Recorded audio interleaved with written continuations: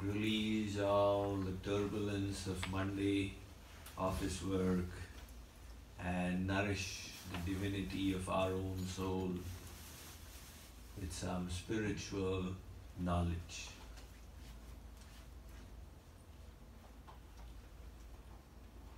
We are all,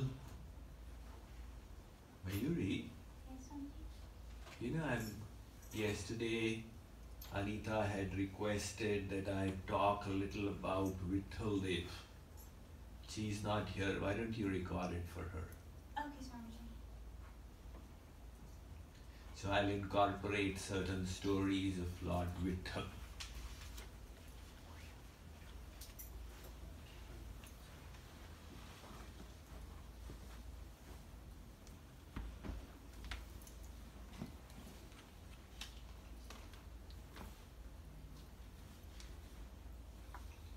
We are all travelers on a spiritual journey. Some people are not aware, but the world, the universe is still pushing them along. You people are aware, and that is why you come to facilitate your progress to such a program. On any journey you undertake, you wish to see some milestones. In India, when the British ruled, they established milestones on the roads. When you were traveling, you saw the milestones. It reassured you your path is right. The destination is coming closer. And hence you became enthused to progress. On the spiritual path as well, there must be some milestones to inform us how far have we progressed and how much still remains. They actually are. There are various pathways to God. Ashtanga Yoga, as everybody is nowadays familiar, Patanjali's Yoga Sutras. It's got the 8 limbs, Yam, Niyam, Asan, Pranayam, Pratyahar, Dharan, Dhyan and Samadhi. To the ultimate enlightenment, there are these 8 steps. On the path of Gyan Yoga, the 8 steps are Vivek, Vairagya, Samadhi, Shat Sampatti, Mumukshutva, Shravan, Manan, Nididhyasana and Samadhi. Spiritual trance.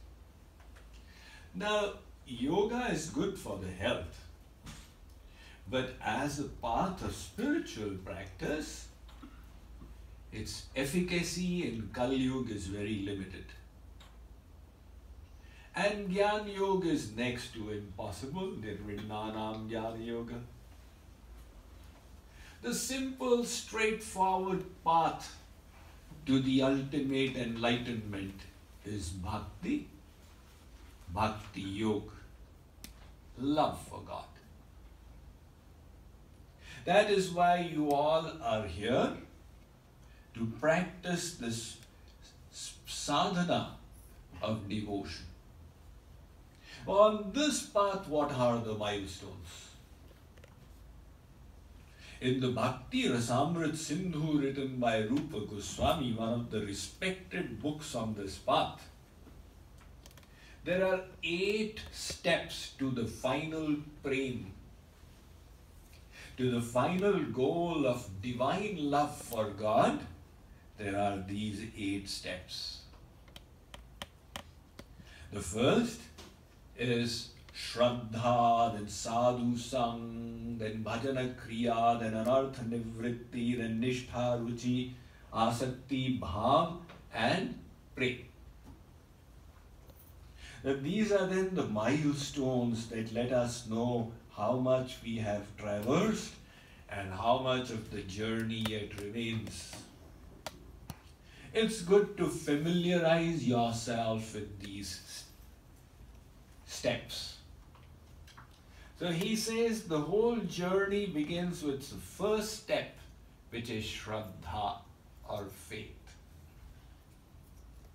Why is faith necessary? Because as of now you cannot see your soul and you cannot see God. You need a leap of faith. A scientist also makes a leap of faith, but mistakes thinking I don't have a leap of faith. The scientist assumes there is no God. That's also an assumption. Can you prove there is no God? You can only prove there is no God if you know everything in the universe. Because if you don't know one thing, that one thing may be God. So one person has assumed there is no God. One person has assumed there is God. Faith is required everywhere. You begin the journey by having this faith. There is something beyond life as well. Death is not the end. I am not a bunch of chemicals that upon death I become mud and the story is over. I am something beyond this body and I will continue to exist after death. That is the definition of astic, one who has faith. So that little bit of leap of faith, I am the soul, there is some supreme power, starts us off on the journey. Now once you start off, what do? The second step then comes, satsang. Sadhu Sang, you associate with the holy personalities. This is called Sat Sang. There are two kinds of Sang, Kusang and Sat Sang. Because there are two realms, the realm of Maya and the realm of God. That association which makes your mind worldly is Kusang. Listening to unnecessary TV channels, reading unnecessary magazines, whiling time away wastefully with friends, this all takes your mind to the world. It is Kusang. And Satsang is that which takes your mind to the truth, that makes you wise, that illumines your intellect, uplifts your mind. So Satsang is highly praised in the Vedic scriptures. Parikshit had asked Shukadev, how will I get rid of the abhadra things, the inauspicious things in the heart? Anger, greed, resentment, hatred, desire. How to get rid? Shukadev answered in the Bhagavatam, Nashta prayeshva bhadreshu Shrinvatam swakatham Krishnaha Punya Shravana Kirtanaha Ridyam Tasthoya Bhadrani Vidhunoti Surit Satam. He said, Parikshit, you hear Krishna Katha, descriptions of the glories of the Nam, Roop, Leela, names, forms, virtues, associates, pastimes of the Supreme Lord from the mouth of a saint. That hearing will automatically start removing all inauspiciousness from inside. So that is Satsang. Now, this is the second step. It is said only the fortunate come to satsang. Bhagyodayena bahujanma samarjitena satsangamam chalavate purusho yadavai. When your accumulated pious merits of many lifetimes come to that point, then God creates your faith in satsang. He inspires you from within. Go, you will get something. Now, this is now the second step, satsang, which we are all doing. From satsang, we receive tattva gyan or knowledge. That knowledge, you see, first you only had faith. And when you did satsang, you got the knowledge of the scriptures. That knowledge put your faith on a firm footing. If you only have faith and not knowledge, it is shaky. Let us say you are doing bhakti of Lord Krishna and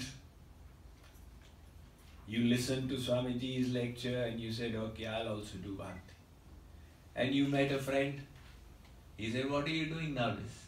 You know, nowadays I do Radhe Govind Radhe Shyam. Why? One Mukundananda came and said, you do Krishna bhakti. Your friend says, what nonsense you got into? Don't you know Krishna was a loafer? He used to run after the gopis, after those cowherd damsels in the village. Now your friend is totally zero in spiritual knowledge. But if you are also zero and you hear him, you will say, really, Krishna was not God. Then what is this Krishna Krishna I'm doing? Your bhakti will be destroyed from the root. And that is why, now you don't have all saints in the world, you meet all kinds of people. So it is said, in order to progress solidly and securely, you need to strengthen your faith by proper understanding. So through the satsang, you get to know who you are. I am the eternal soul. Who is God? There is one God. He is all powerful and infinite. He can take on as many forms as he likes. Once I was giving a lecture in Greenville and I was explaining there is one God. One Westerner had come to listen to the lecture. After the lecture, he accosted me, Swamiji, you say there is one God, and look how many deities are there in this temple. I said, look, they are all different forms of the one God. God is infinite in capacity. We are limited to one form because we are finite. You cannot at the same time stay in your office and also go for a walk and also come for the satsang. You can be in one place at one time, but God is infinite. In one form, He becomes the king. In one form, He becomes the divine lover. In one form, He's the creator. One form, He's the maintainer. These are all different forms of the same one God. In Pandharpur, a village in Maharashtra, there is a deity of Lord Krishna called Vithaldev. And his associate, his Ardhangini, Rukmani, so they are Rukmani Vithaldev. Now one businessman in that village desired to give a kamar patta, a waistband for the deity made of gold. Now the best goldsmith in the village was a person called Narahari. He approached him and said that please make the best kamar patta you can for Vithaldev. Narahari was a staunch devotee of Lord Shiv. So Narahari was so staunch in his views, he would refuse to see any form of Vishnu or Krishna. So he said, the trader said, come and take the measurements of the deity and make it. He said, no Baba, I am not going there. If you want, without my seeing, place the order. So the trader went, got the measurement of the waist and said, make it like this. So Narahari made the kamar patta and gave it. When the businessman took it, he found that it is too big. So he brought it back. He said, it is too big, please shorten it. So Narahari shortened it, said, now take it. This time he took it and found it is too short. He came back, he said, look, it's not working out. Why don't you come and measure it yourself? If I measure it, I will have to see Krishna. And my principle is, I will not see anybody except for Shiv. So the trader said, let's do one thing, let's blindfold you and you go and measure it. So he said, all right, he agreed. So Narahari was blindfolded and brought to the temple. And now when he started measuring, he thought that he's feeling Lord Shiv. His deer skin and his mundmal, his garland around him. He opened his eyes and he saw there's Krishna there. Oh my God. Again he measured, again he thought it is Shiv. Again he opened his eyes, he saw it is Krishna. And that time he realized that Lord Shiv and Krishna are one and they are giving him a divine realization. So since that episode took place, on the back of the altar, a shivling has been installed in that temple just to convey the message to all the devotees of Krishna and to Shiv that they are different forms of the one Supreme Almighty God. So from the satsang, we get Mahatmya Gyan, knowledge of God. Plus number 2, we get Sambandh Gyan, knowledge of our relationship with God. Plus number 3, Seva Gyan, that my eternal position as the soul is servant of God. And hence, my final goal in life is how to serve God. So through satsang, you get these 3 kinds of knowledge. And then your faith becomes, alongside with the faith, you have got the knowledge. Just like in the war, people have the shield and the sword. Now you progress further. There are, not everybody from satsang goes to step 3. Because there are 2 kinds of people who do satsang. One are the jigyasu and the other are the pipasu. Jigyasu are those who desire to know. The thirst for knowledge has brought them to satsang. But pipasu are those who don't only desire to know, they also want to experience God. By virtue of their past sanskars of past lives, the thirst for God has awoken in them. So one who is thirsty, one who is hungry, is not contented merely by knowing. If the husband returns hungry from the office and tells the wife, look, I am so hungry, please give me something to eat. And the wife says, you know, the JKO cookbook has just been published, come let me show you. This is how the chutney is made. The husband says, it's made very well, will I get something to eat? Look, look, look, this is how the sweet dish is made. Husband says, so nice. Now let me tell you, this is how the soup is made.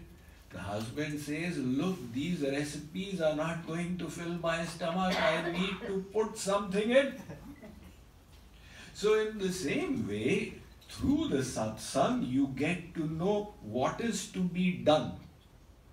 After that, you have to do it.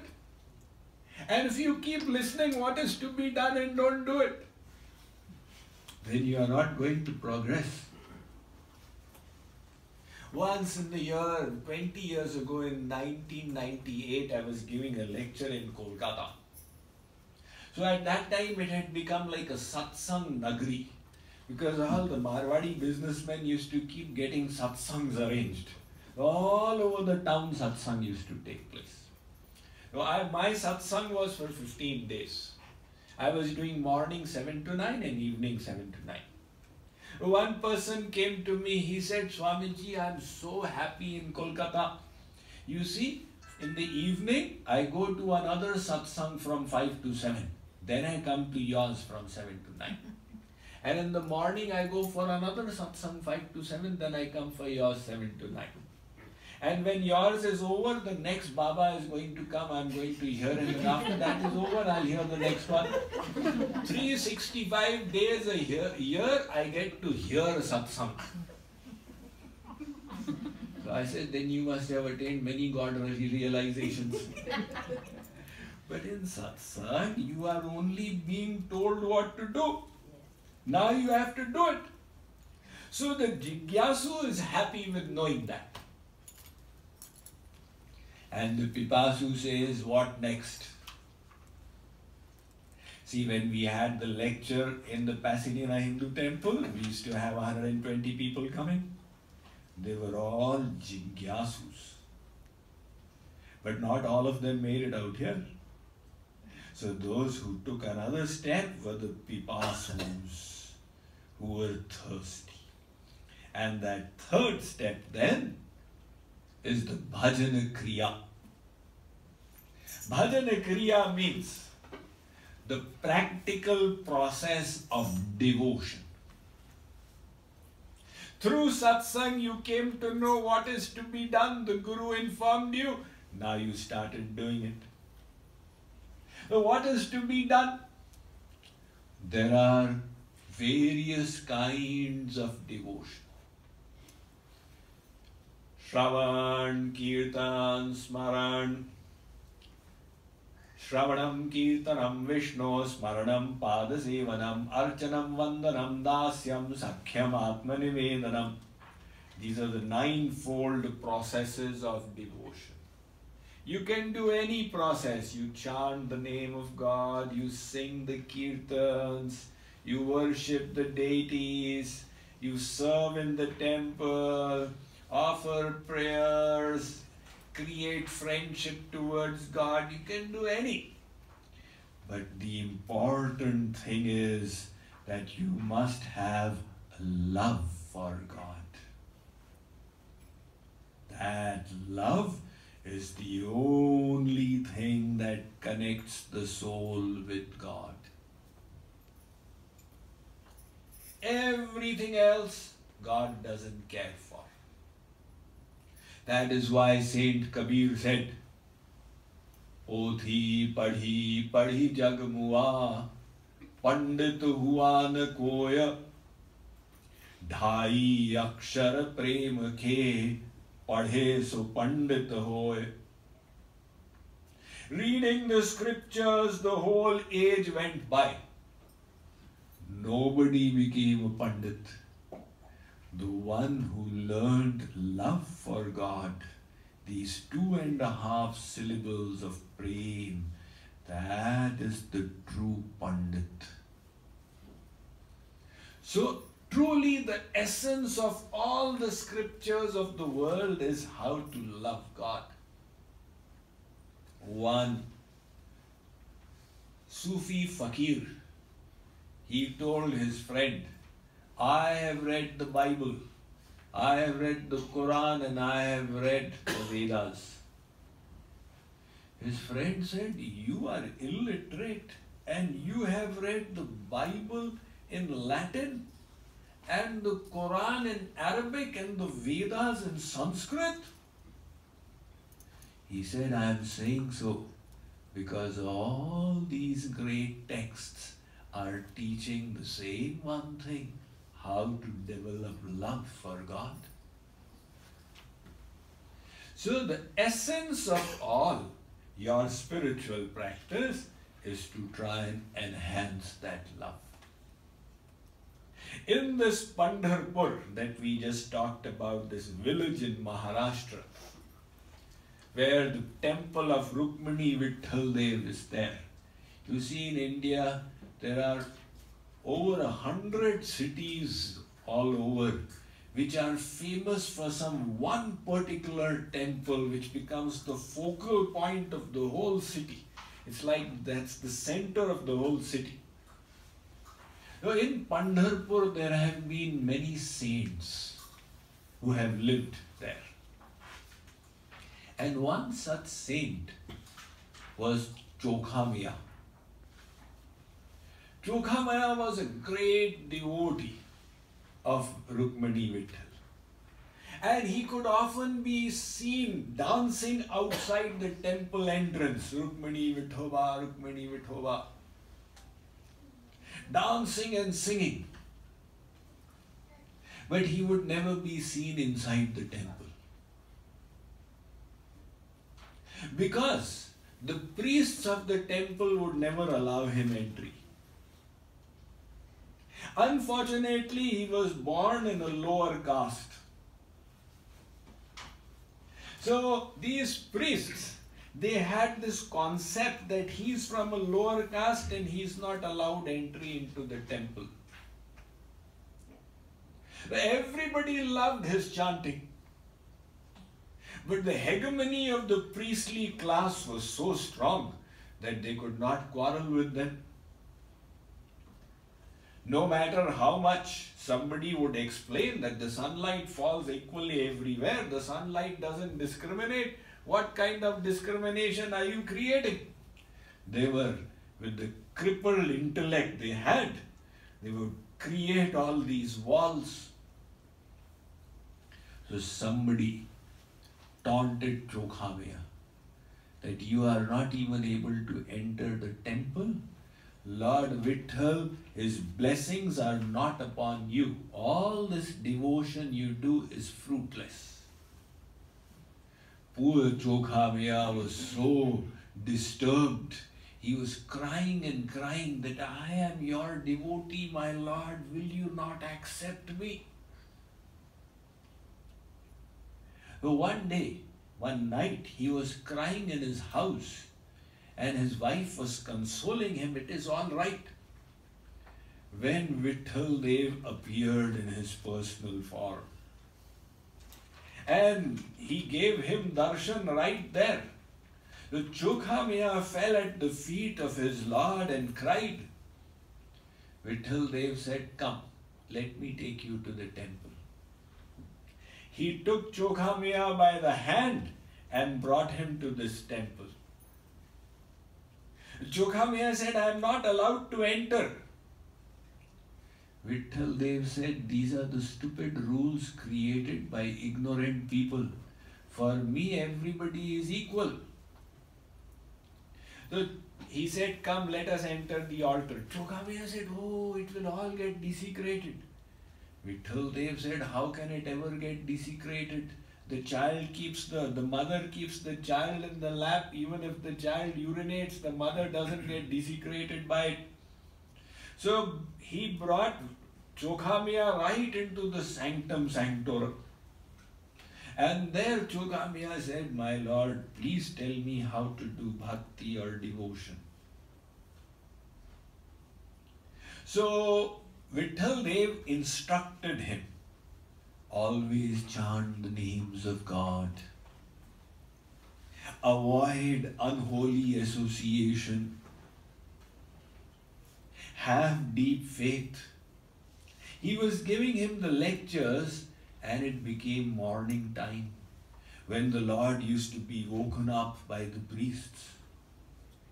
When the priests entered, they found Chokhamaya there. They were horrified. So they pulled him out. How dare you? You have desecrated our place. We will have to sanctify it again. No matter how much he tried to explain to them, they were not interested. So they said, you have broken up the rule of our temple. Now what you have to do, you stay outside the city. So they constructed a wall and they said, you have to live on that side. Whereas some of the other such unfortunate people in those days, this kind of casteism was being practiced. So they also used to stay there. But Chokha was staying there, continuing with his life. But Vitthal Dev used to come to his house every day to give darshan. Now one Vitthal Dev came there and he asked his wife to make a meal for him. The wife brought the meal and she dropped it on him by mistake, carelessness. A priest was passing by at that time. So Chokha scolded his wife, why have you dropped the dal on Vitthal Dev? The priest heard. He thought he's accusing me that in the temple I dropped the dal on Vitthal Dev. So the priest, he walked into the hut and slapped him. How dare you accuse me like that? And he went back. So when he reached the altar, he opened it. He saw that Vitthal Dev's cheek was red. Immediately he put 2 and 2 together. That this is the consequence of the slap that I put on his devotee. It has reached his Lord's cheek. So he gathered all the priests and he said, look, this is what happened. That Chokha is a great devotee. So after that, they got him. They begged before him, please come to the temple, it will be our privilege. And then Chokha started entering and doing his kirtans. Oh, life was again on even keel for Chokha until one day he was a laborer by profession. He was working on creating a wall when the wall fell over and he got squashed to his death under the wall. So Vitthal Dev, he came in the dream of the chief. There was another great devotee at that time called Namdev, a contemporary of Chokha. 2 great saints at the same time. Kripaluji Maharaj has mentioned the name of Namdev. So he came in the dream of Namdev and said that I would like my devotee to be buried in the ground just in front of the temple. Now how do you find out which is his devotee? He said, you go there and check that body, the bones of which from there the sounds are coming, Vitthal, Vitthal, Vitthal. That is the body of Chokha.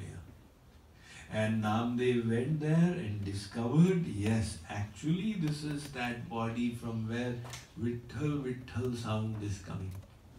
So that was brought and buried right before the temple entrance. Even today you will find the Samadhi of Chokha there. He is revered as one of the great saints of Maharashtra.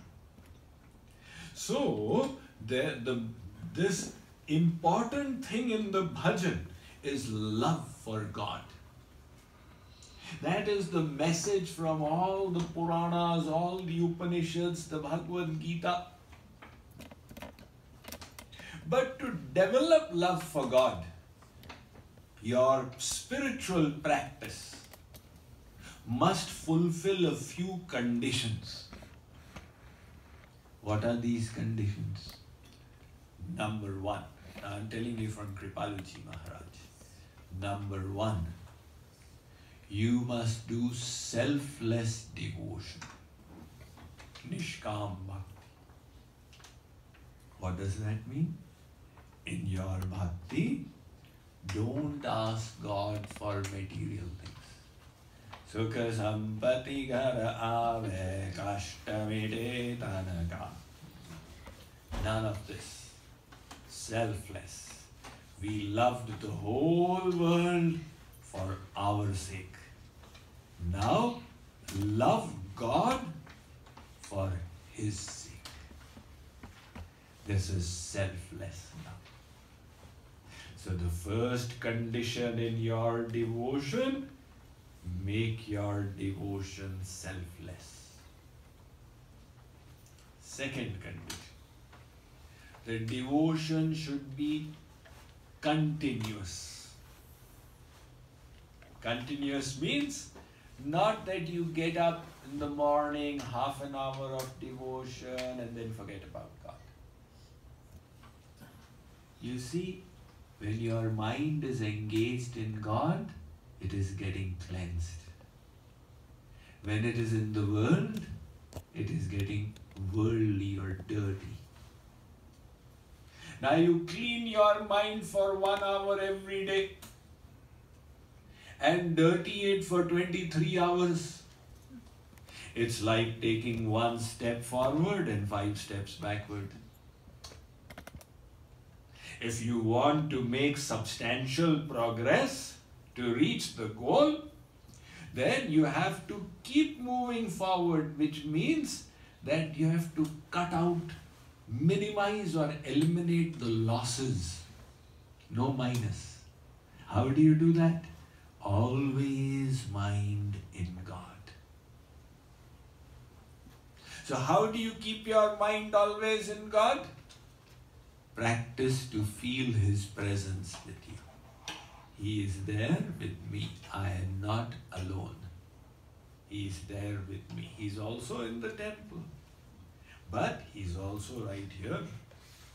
So to practice that awareness, this is the second condition, nirantar, continuous bhakti. And the third is ananya bhakti. Ananya bhakti means your mind should only be attached to the divine, God, Guru, names of God, forms of God, nowhere in the material realm.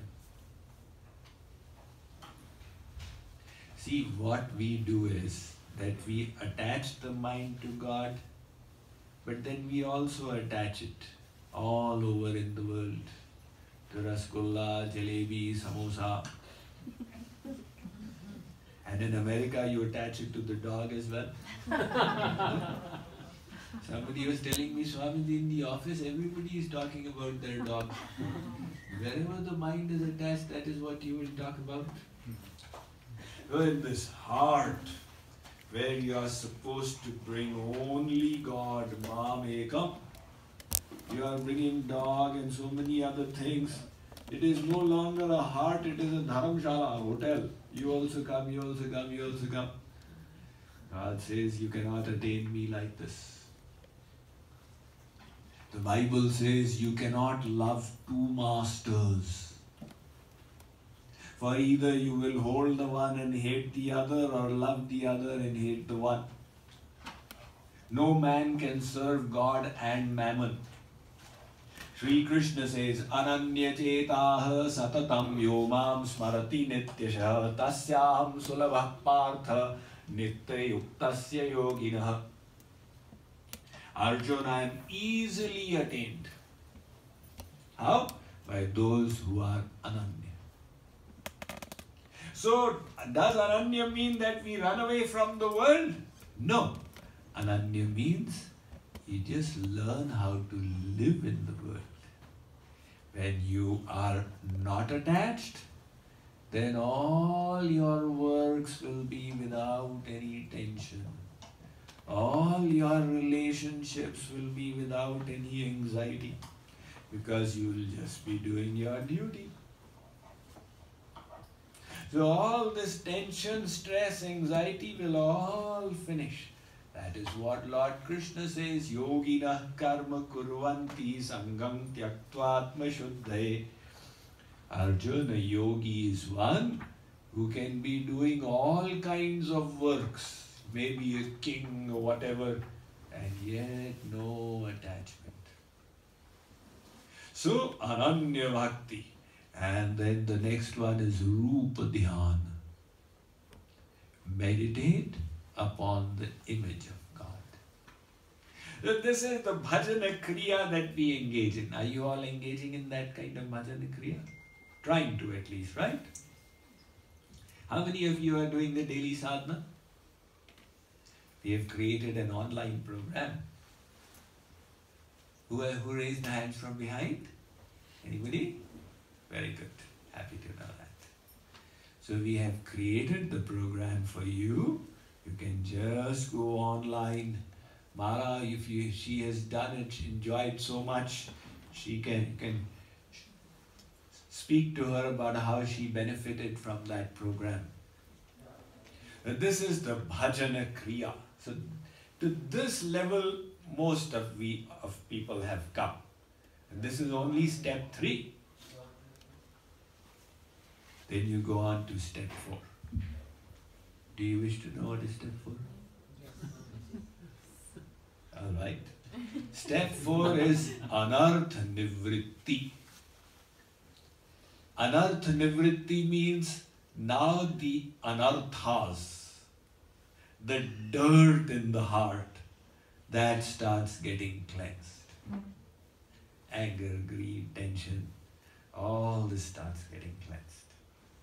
It's a natural consequence of your devotion. Devotion is like the medicine. If somebody is sick, the person takes the medicine and the cure must be effected.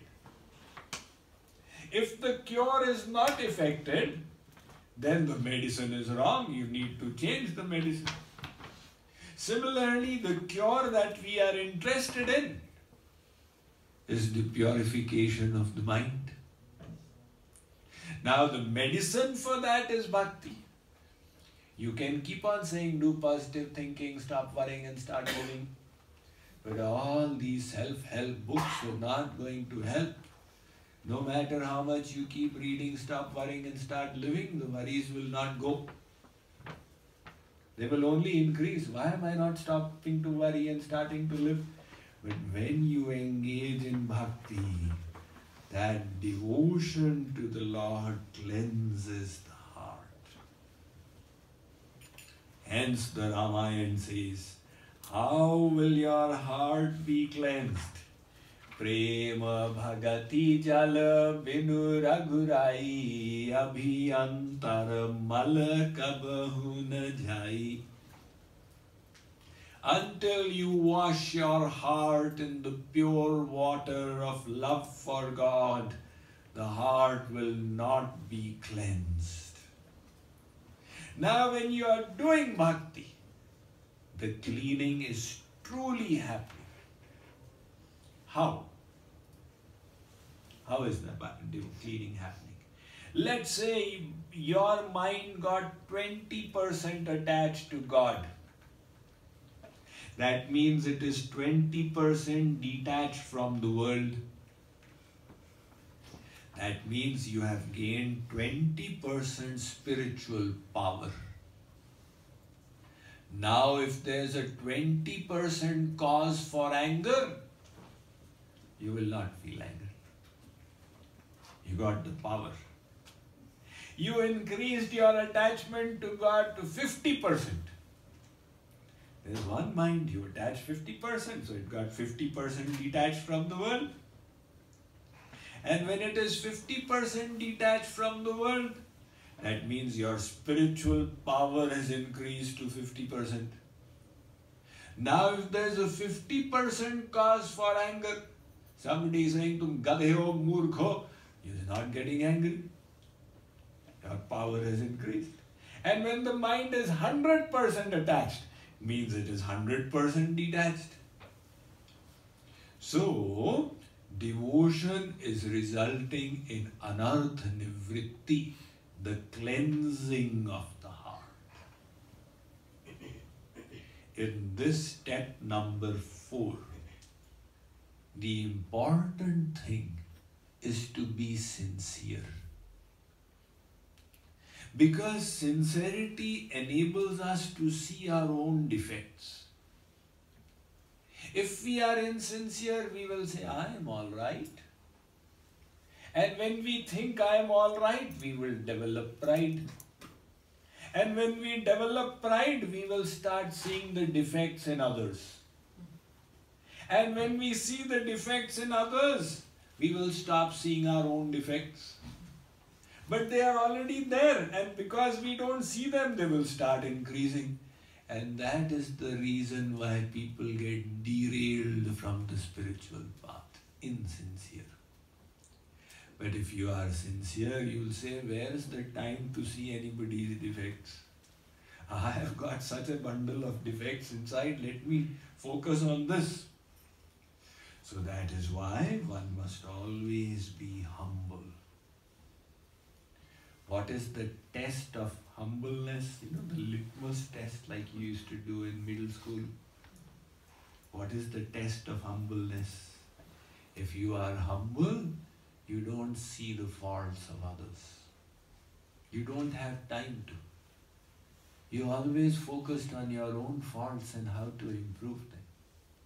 And if your mind is running towards the faults of others, why is this person, why is that, why is that? So the litmus test says that your pride has increased. That is why your mind is running to others' defects. So in this cleansing stage, it is very important to be humble and to be sincere. Otherwise, so many come to the path and so few succeed. But we have to succeed. So equipped with this, we will move ahead. How do you move ahead? We have got a few more steps. But I think it has already become a little tiring. Let's do a little kirtan and then complete.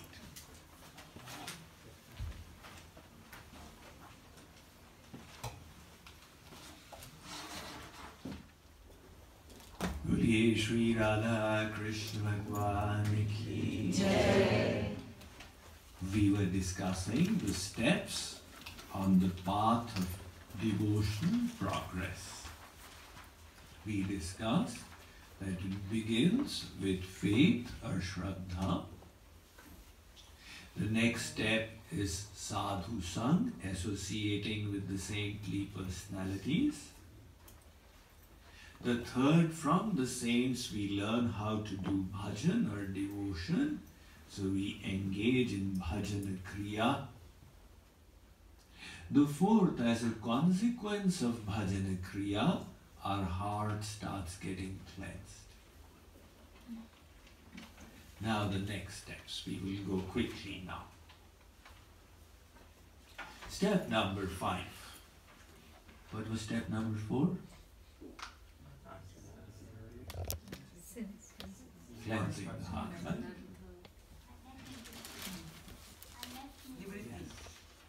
I was just checking. Step number 5 is nishtha. Nishtha means firm faith.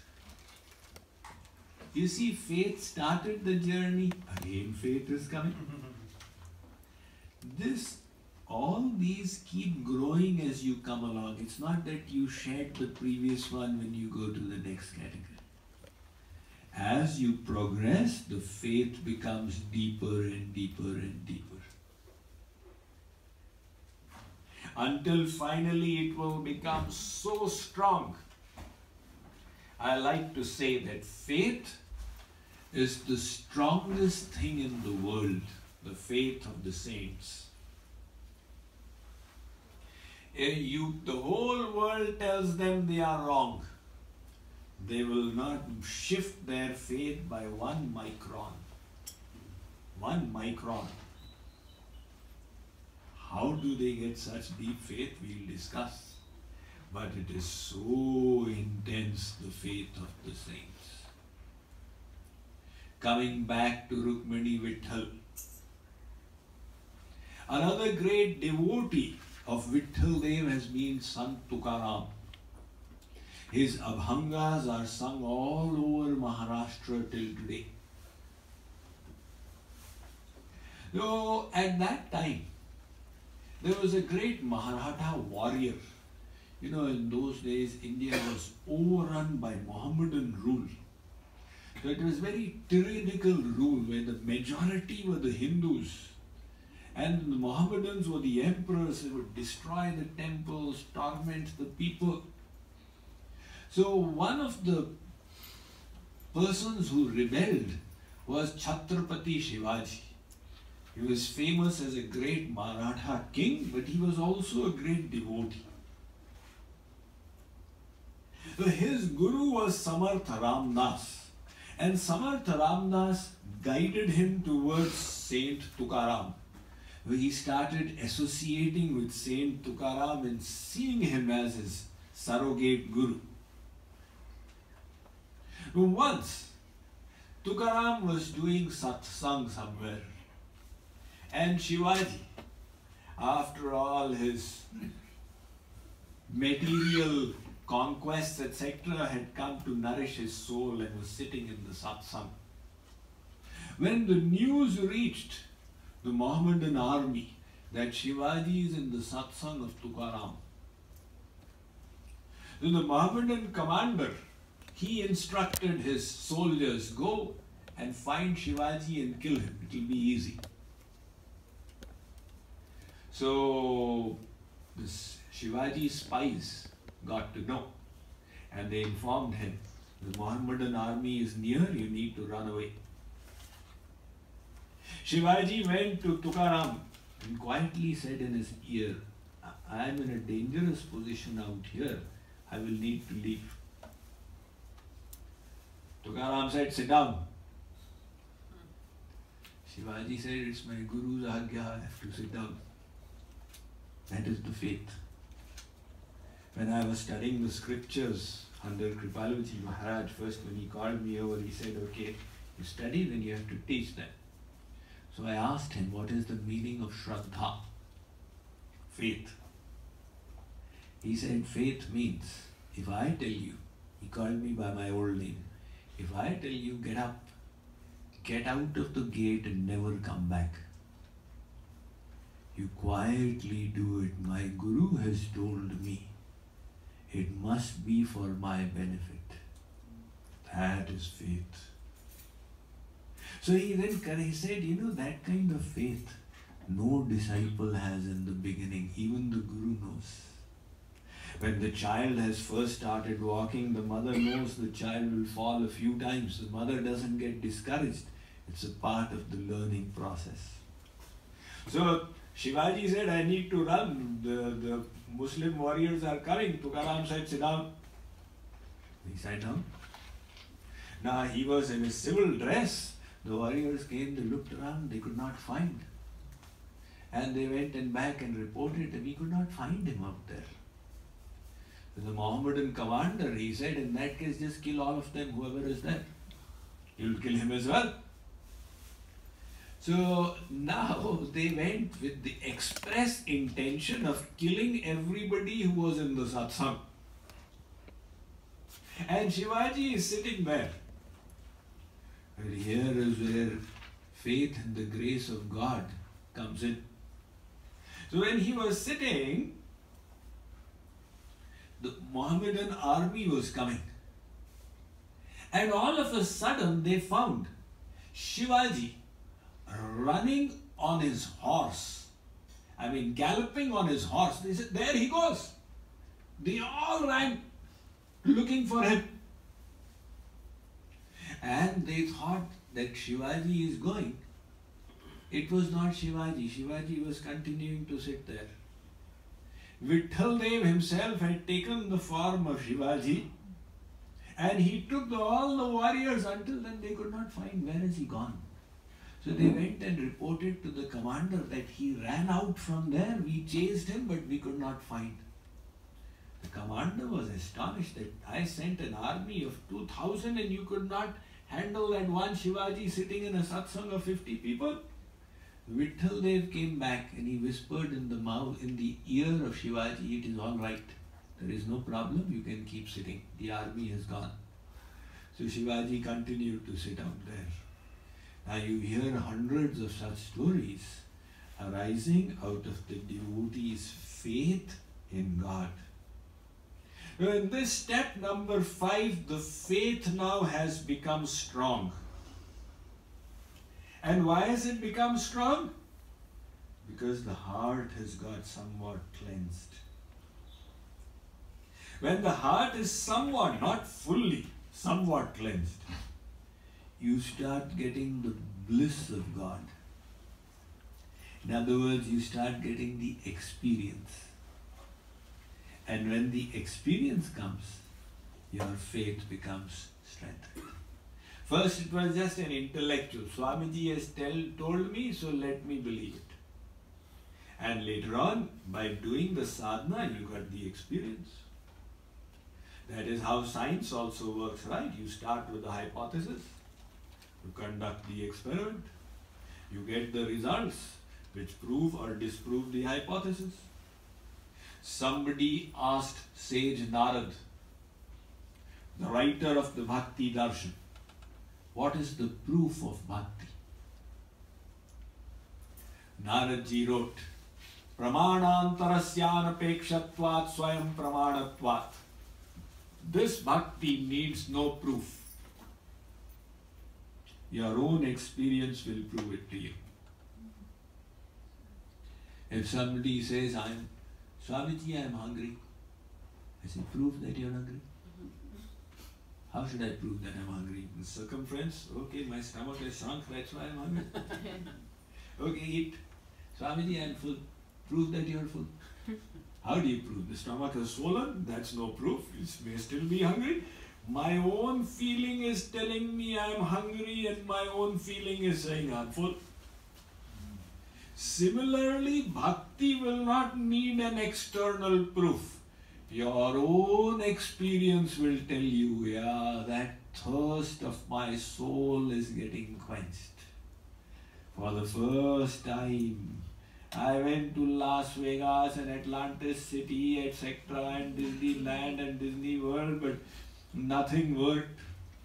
And sitting in the Kirtan of Nikunj Rasa, I really get that bliss which I didn't get anywhere else.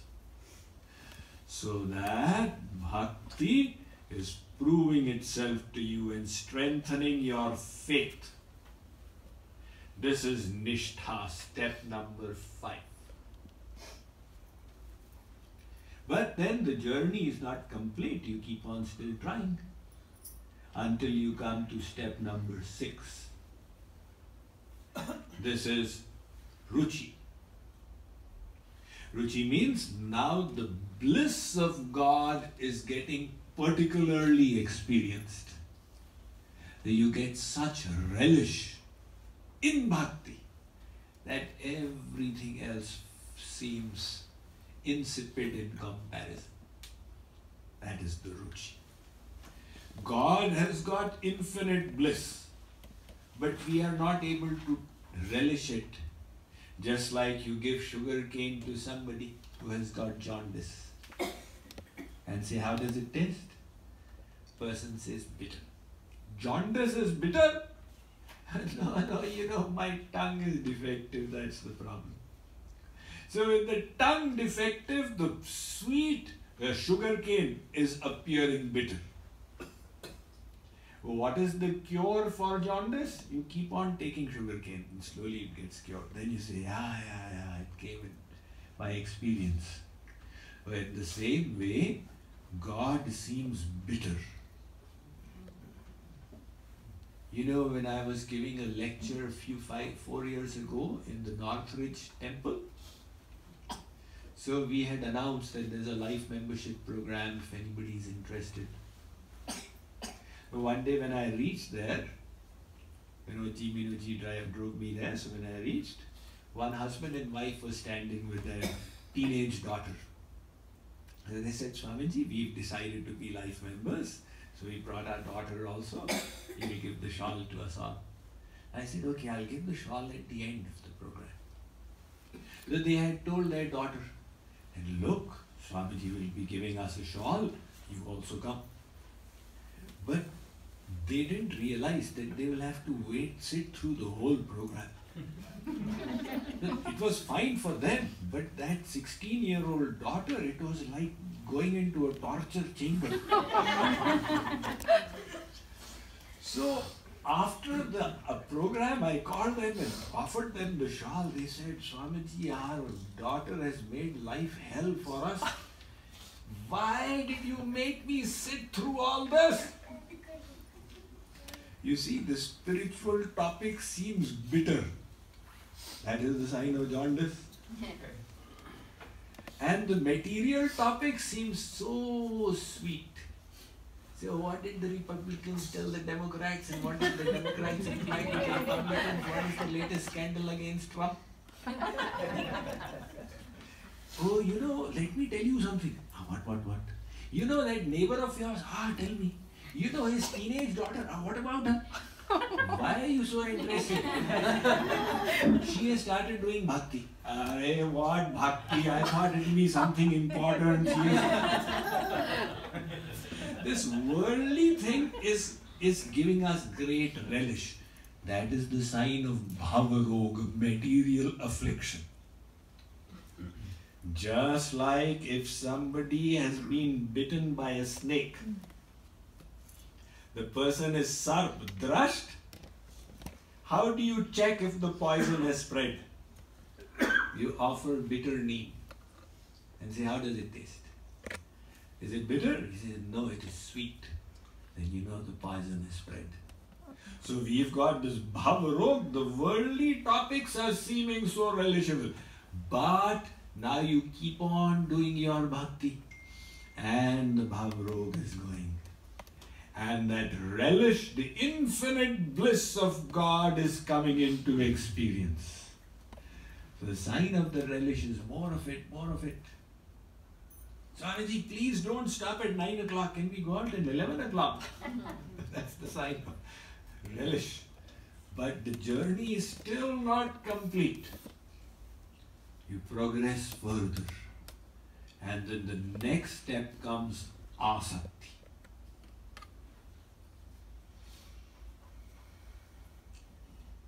Asakti means the mind is now almost fully attached to God.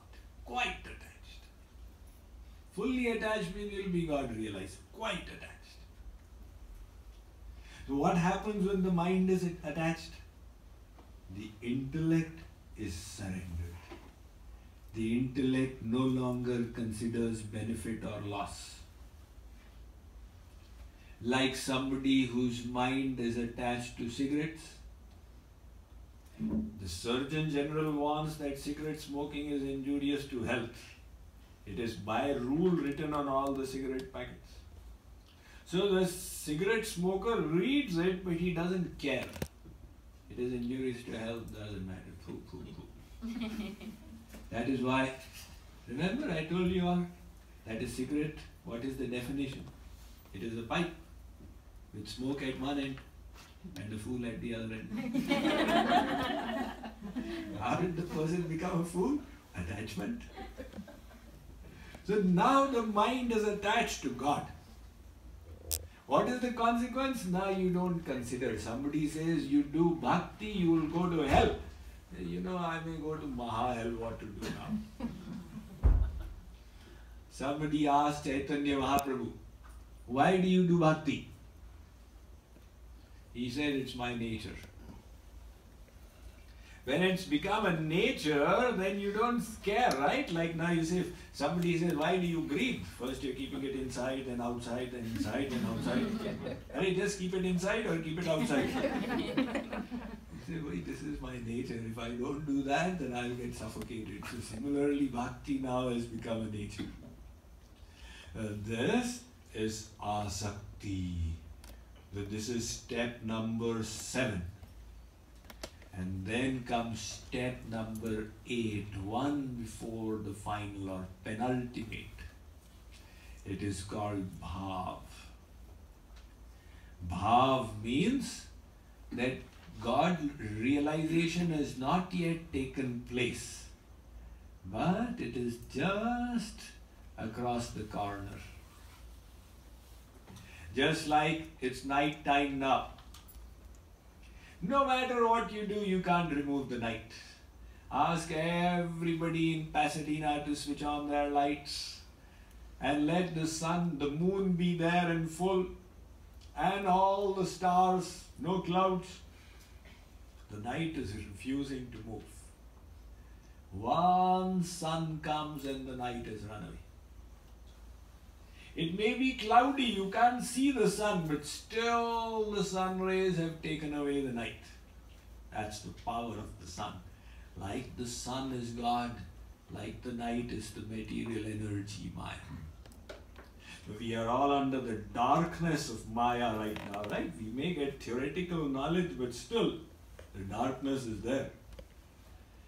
And even before sunrise, a few rays come and the night goes. People say, okay, the dawn has broken. Similarly, even before you get that prem, divine love, a few rays of the Yogamaya energy find their way into the heart. And then the heart is so cleansed. The sign of that cleansing is described Kshantir avyarthakalatvam viraktir manashunyata ashabandha samutkantha namagani sadaruchi. Kshantir means complete peace. Such kind of peace that nobody can disturb. Kshanti means that somebody is insulting you and there's a reason for anger and still you are not angry. If there's no reason for anger, then anybody can be free. Like now, is anybody angry? No. Nobody is angry. So is everybody beyond anger? Not even one person is beyond anger. The only reason why we are not angry is the reason for anger is not there. Let it come. While eating prasad, if somebody throws dal at you, now the reason is,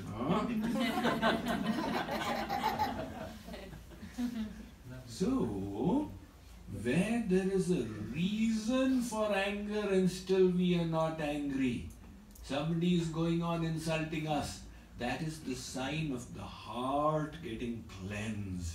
Bhav Bhakti has come. But the journey is still not complete. You keep on pushing yourself more. You see, let's say you are crossing the holy Ganga and you've crossed about 800 meters. There is only 50 meters left. So you can't say, what is it now? Let me jump into the river. Because you will still drown. In the same way, we are still in Maya. You still carry on doing your sadhana. All the spiritual practice, and then finally it brings us to the point of Mamekam Sharanam Braj, where the mind is completely surrendered. And that point then the divine grace intervenes and you get that spiritual Shakti or power called divine love. And when that comes, Vidyate hridaya granthis chidyante sarva sanchaya kshiyante chasya karmani tasmin drishte paravare. Now the God realization takes place. And forever the soul is united with God. So this is the divine journey. The 9 steps to it. Boliye Vrindavan Bihari Lal Ki Jai. Let's give a few minutes for some questions. Does anybody have any questions? Yes? Chinmay is going to ask. So, in your stories, we have like examples of some devotees getting Bhagwan's darshan. Yes. And so what is the difference between that and then God realization? When you get the darshan. Good question. darshan is of different levels. It's like the searchlight. It goes, you see it going by. And then other it comes and stops there for 2 minutes. Right? So in the same way, before God realization, God sometimes, there's no such rule, sometimes He gives a glimpse. So many devotees out here have had a glimpse, but they can't understand why it happened. God in His infinite wisdom did give a glimpse in some form or the other.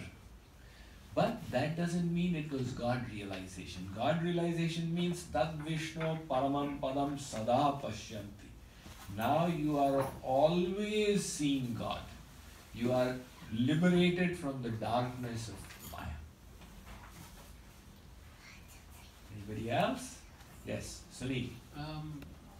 I think you may have answered this kind of in the yesterday and today, because I had this in my mind last couple of months. The idea, for me, I was thinking self-discipline for the sadhana. And then I thought, because sometimes the mind is jumping here and jumping there, and then I'm saying, okay, well, if I have this self-discipline, what about the worry about being like a fanatic? In other words, not... Discipline will not make you a fanatic. Discipline will liberate you from the mind and the senses. The more disciplined you become, the more you are a free person to do what your intellect considers to be valuable. But that's my question. So how can I trust my intellect sometimes? You can never trust your intellect unless the intellect is surrendered to God and Guru and illumined by the scriptures. The intellect otherwise is material. You have to illumine it with divine knowledge.